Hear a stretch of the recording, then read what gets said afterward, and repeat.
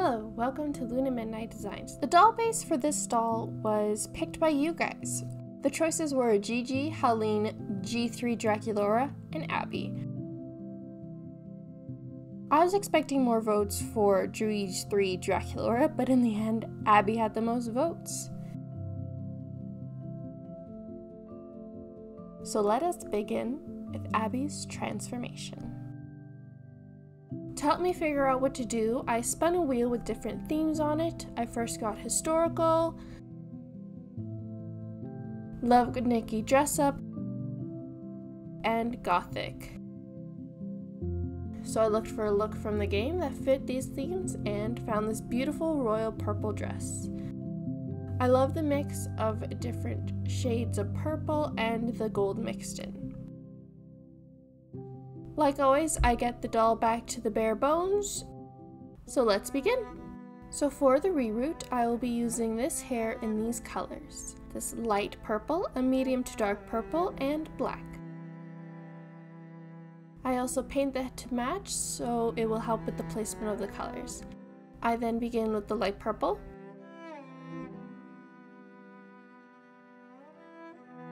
And then move on to the medium to darker purple.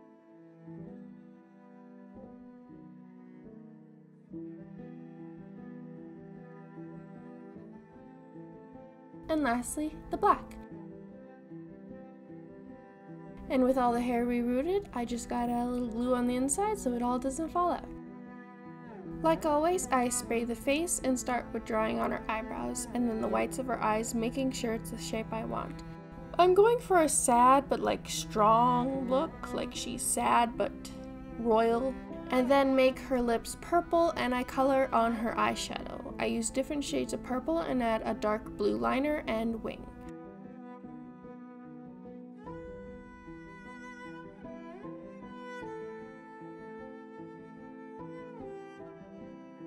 I add some under eye shadow details and thicken her brow. I then copy and paste to the other side of her face.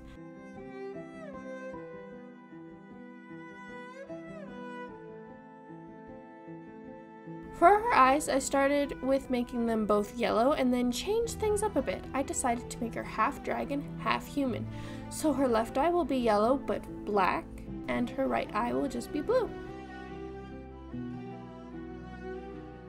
I then add one fang to her left side and gloss up her lips and eyes, and the face up is done.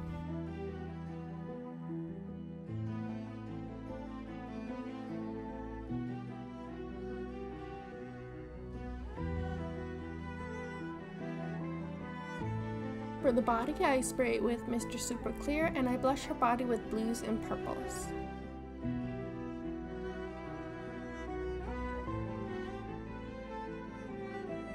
I cut out nail shapes from paper and I glue them to her left hand and paint them black. Her right hand is just purple with no paper extensions.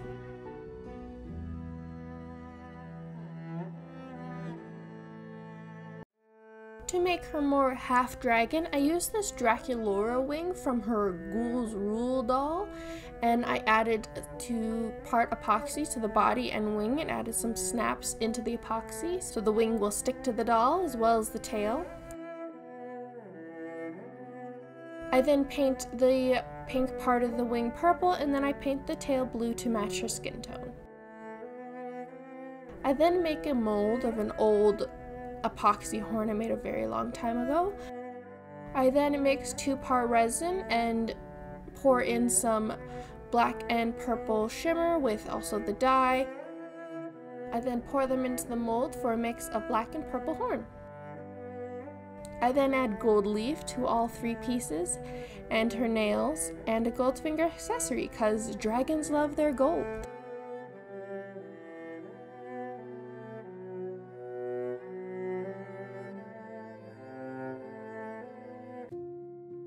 For her outfit, I will be using this shifting purple fabric and this silk fabric in both purple and blue. I used Rad Doll Clothes Renaissance dress pattern for the different layers of the skirt as well as the sleeves.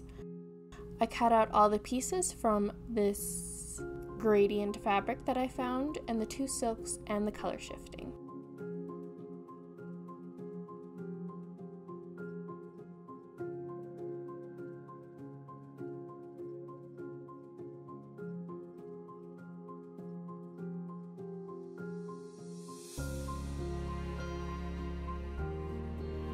I start by attaching the two front pieces together, one from the blue and the other from the shifting fabric, and I sew them at the top with a gathered stitch. I then test it on the doll and then sew them together along the back, leaving an opening for the tail.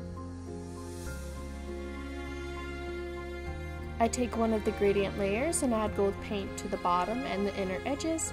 I then cut it in half and attach it to the waist. I do the same for the next two layers, cut it in half and gold painted inner edges. For the sleeves, I make a top puffy sleeve part with layering the shifting fabric over top of the blue with then a purple lining, gathering all around and close.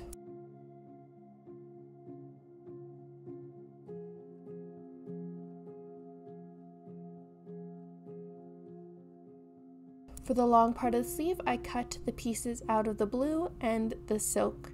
I sew them together, good sides in, all around, leaving in a hole at the top so it can be turned.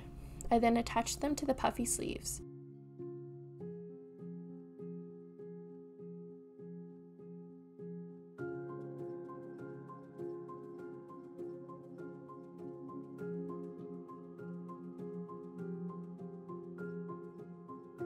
To add more details to the skirt, I use these scrapbooking stickers and I place them on the skirt. They stick pretty good to the fabric.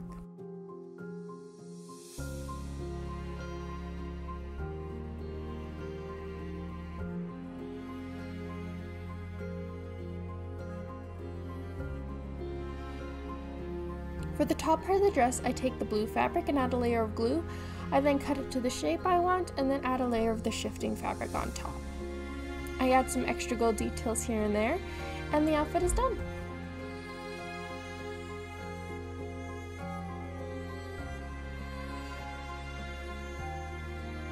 And here is the final doll, the cursed dragon called Persephone. If you have a better name suggestion, let me know in the comments. She lives in solitude, shunned by both humans and dragons, for she was born of both worlds. She was cursed so long ago, and has lived wishing all alone for answers or an escape. She watches as the world around her changes. She watches the shifting of the seasons. Scared to step outside her castle in fear she'll burn everything she touches. Was she cursed to be half human or half dragon? She doesn't know which is her true form. Will her curse ever be lifted? Creating this doll was a lot of fun, and imagining her story was even more so.